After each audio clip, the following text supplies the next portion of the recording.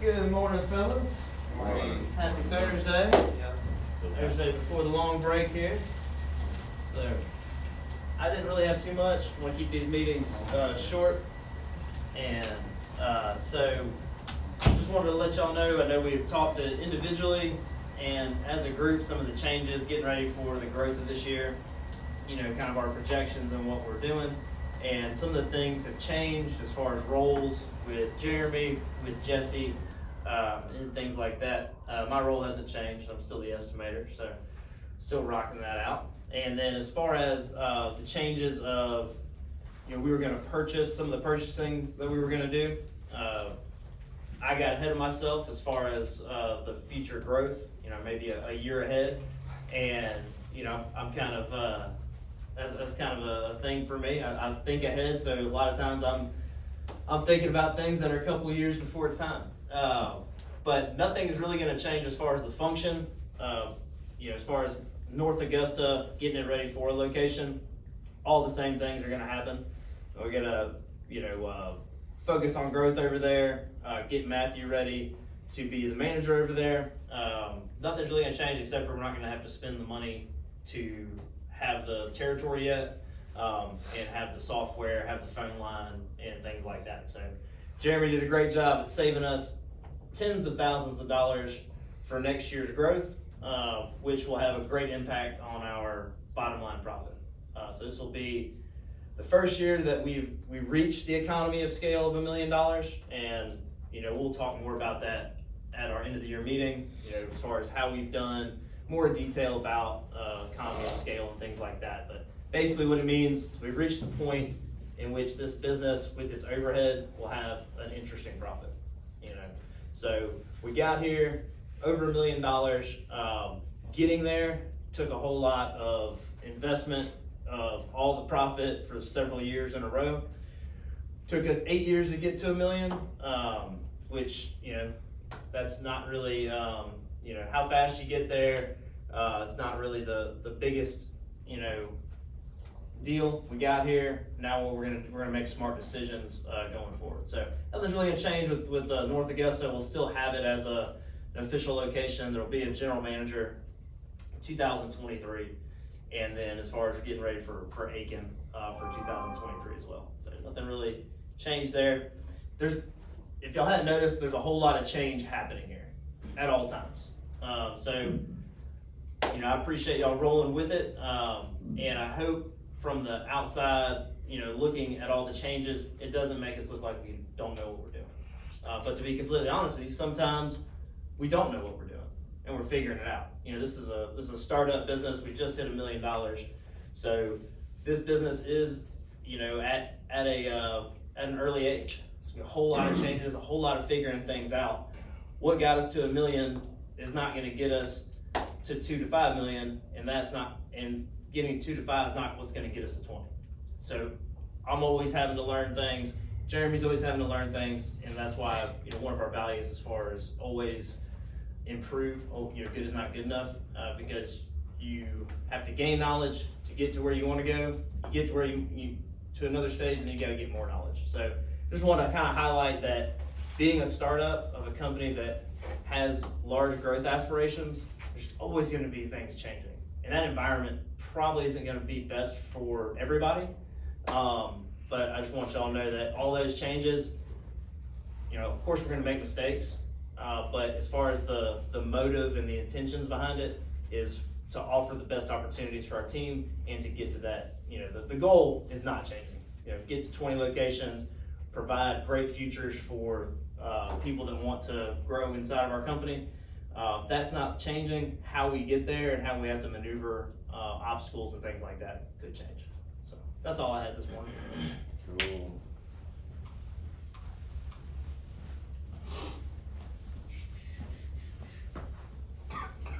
Dump trailer. I need it Friday.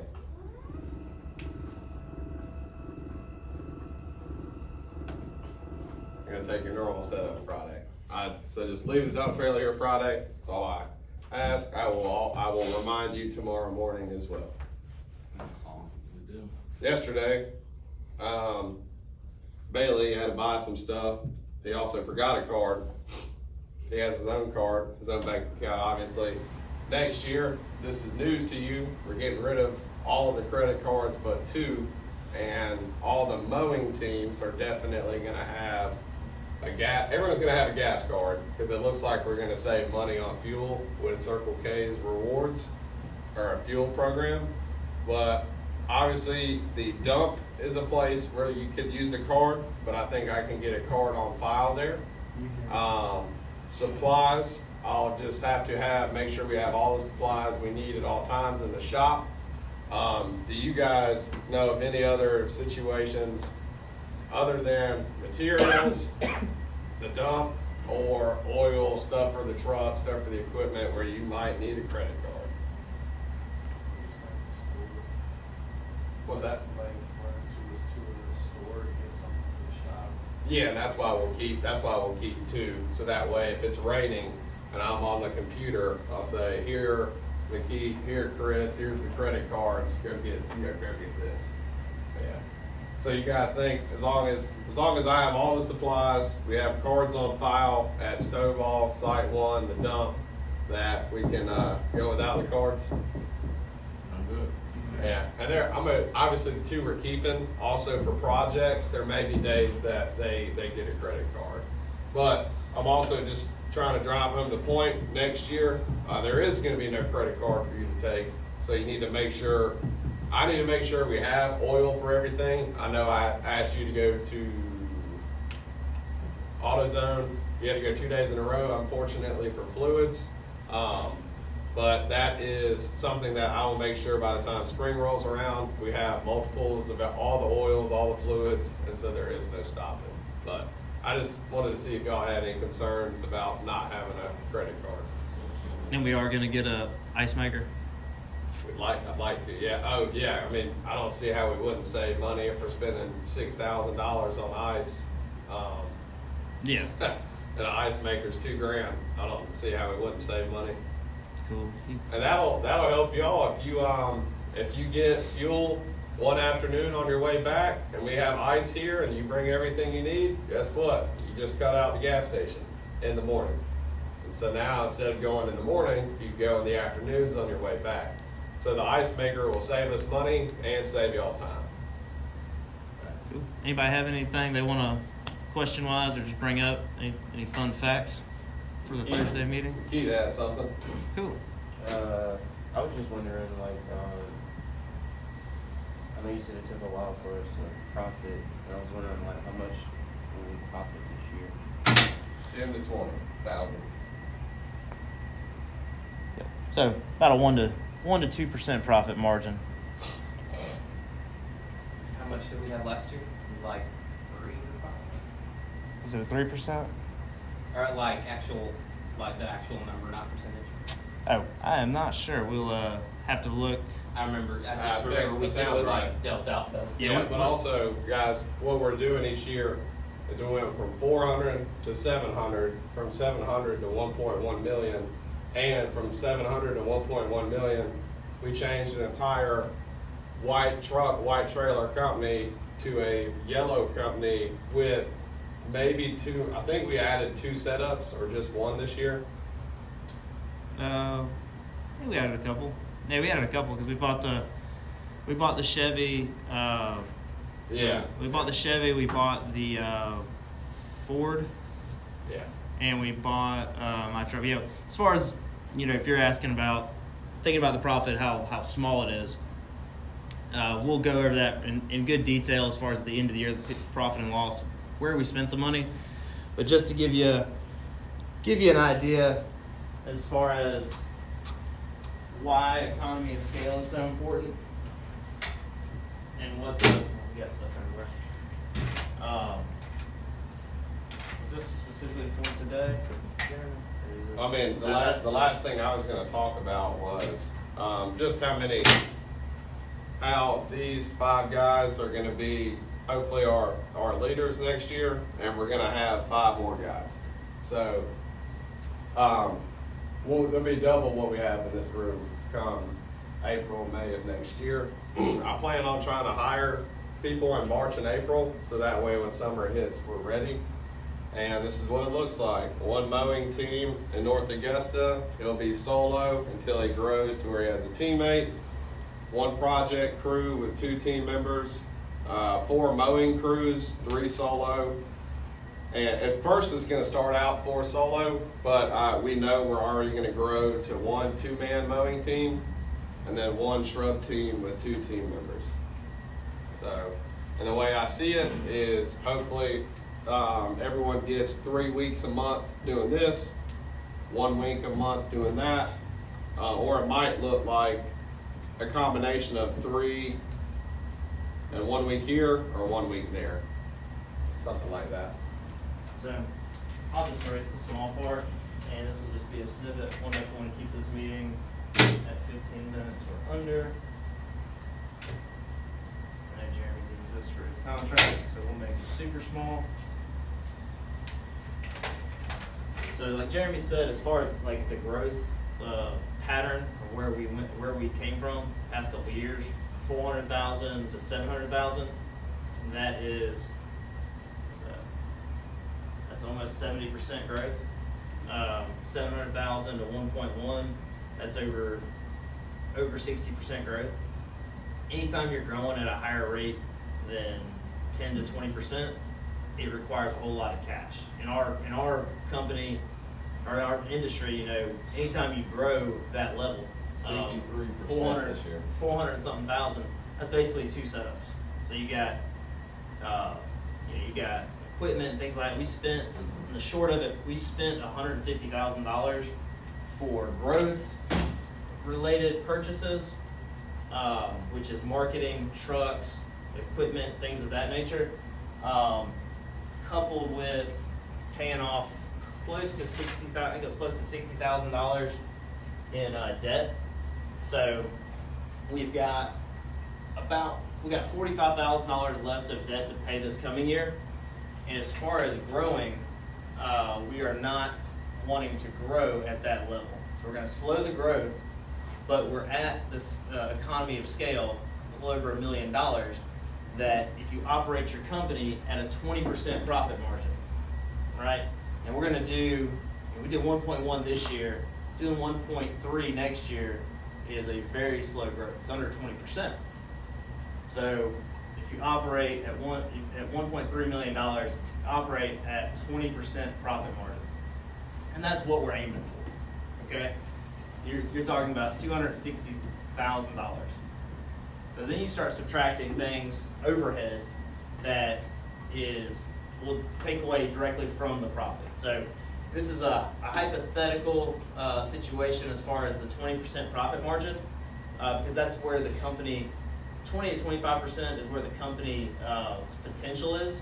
And then you look at things that are currently going on, whether it be buying a truck, equipment, things like that, and any overhead that's going to take away from this year's profit. So you're going to go ahead and take $45,000 because we're paying off the rest of the debt.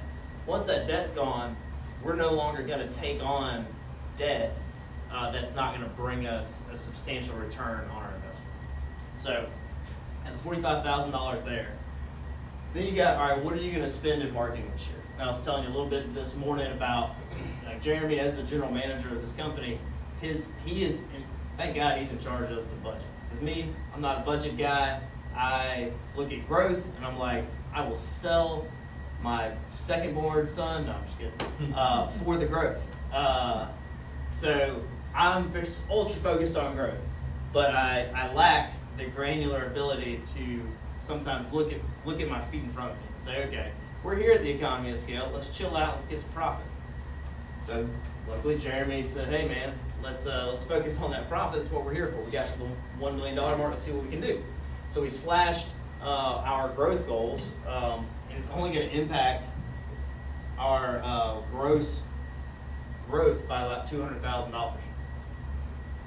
Like I said, 20% profit margin.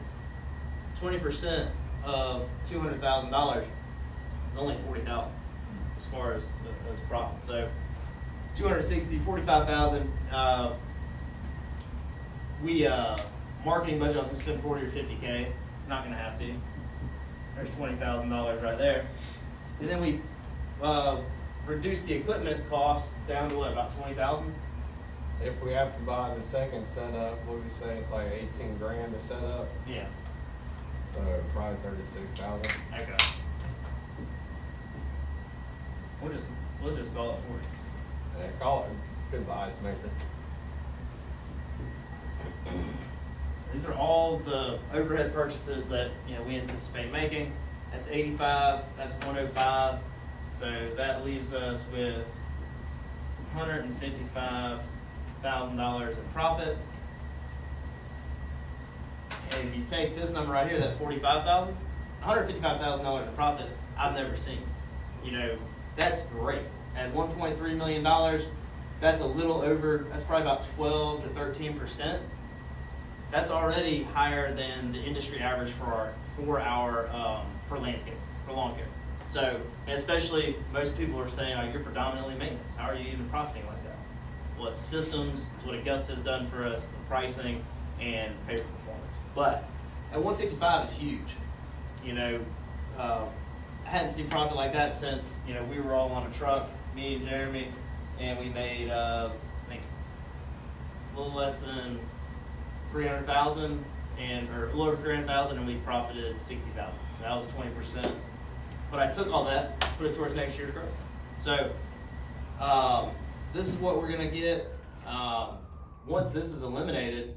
Shoot, that right there is about 4%. So you can add that. Even if we didn't decide to grow the year after, stay at 1.3, we would profit $200,000, and we probably wouldn't have to market. So that's what we got going on there. And this is for this year or next year? Next year. This is, well, I say this year, thinking it's only 2 weeks away. You talking about this right here? Yeah. Yeah, this is 2022. Yeah. Okay. Yeah, this year as far as profit, we're gonna show It's 10 to 20,000. maybe $10,000 to $20,000. Yeah, we grossed 1.1 million. So yeah, of course those numbers are not exciting, but you can't look at it just on the face of comparing it to other companies that at 1.1 that didn't have to get to 1.1 that year. You're not going to get to 1.1 without spending a whole ton of money.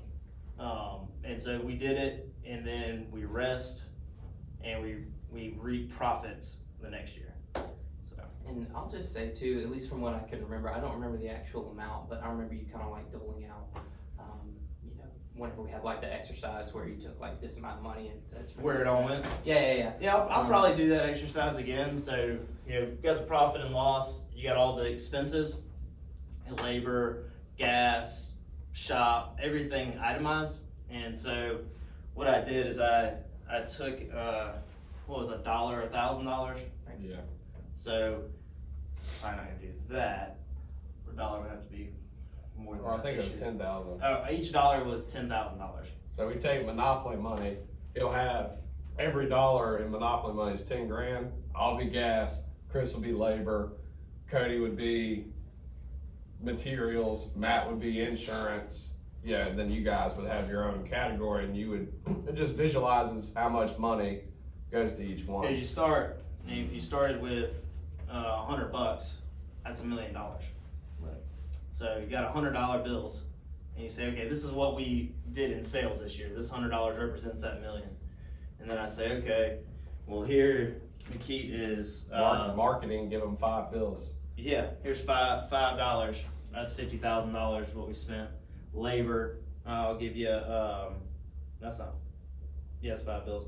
Labor, I'll give you $33, $35. That's $350,000 of labor, all the way down to all the expenses, and what's left over is profit. So we'll be left with $1 at the end of it. But a really good business, as far as in our industry, 20% profit margin after everything is paid. Owner salaries, overhead.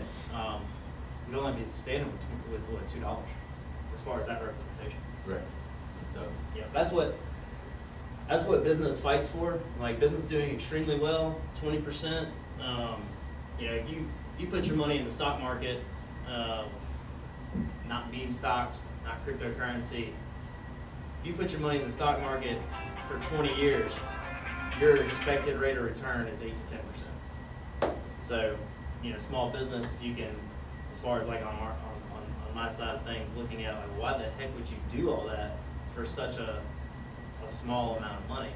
Well, it's 2.5 times at the bare minimum what you can expect, you know, the smartest financial advisors in the world to produce. More risk, but more reward. I guess what I was getting at is, I'm pretty sure like our profit from last year, like we close to double the actual, how much we have kind of left over, right, this year? Yeah. Based on what we had last year? I think so. So, I mean, if you want to look at it that way, like, sure, it's a small amount, but it doubled this year compared to what we're ending with last year. Yeah, So that continues to snowball forward. And if that confuses you, it was like 3 to 5% last year, but it's more money this year on 1% because we're a bigger company. So do y'all get like 10% of the 155 profit? Next year? Well, like just like theoretically, that's y'all would take like 10%. Yeah, Jeremy and I would each take 10% of this next year as a bonus, but it's gonna be a quarterly bonus. Just like whenever we get the debt paid off, we will do 10% to the team as well. Yeah, quarterly. But yeah, that's our incentive as far as growing the company. That's how we structured it, 10% apiece, because our growth pattern. If that's as big as we wanted to get, or let's just say we wanted to get here, and in the next 5 years be at 2 million. But that's basically saying we're gonna kind of halt growth mode. We're gonna kick in our profits. Jeremy and I, he might still get the 10%, but I would look at the rest of the biscuit and be like, well, I'm not trying to grow. I'm gonna take that. And that's what, as far as being a business owner, that's your prerogative. You know, you're not in like, you're like, why are you only taking 10%? The reason I'm only taking 10% is because I want to get to $20 million as fast as humanly possible. And the only way to get there is to put all those profits back into the business for growth mode. So that's Investing in people. investing in people. That's how you get there. Yep. I mean, you know, we're not in the robotics automation, so we definitely invest in people. That's why, you know, we created the general manager role. Make it to where people can provide for themselves, look at it as a way to, you know, to go after their goals and provide for their future. And that's what Jeremy said, you invest in people, and then that's how you get to $20 million. That's the only way we can get there. You know, we can offer pretty daggone good pay, best pay around for the field labor, and probably exist, you know, go from $1 to $2 million in 5 years, reap, you know, immediately.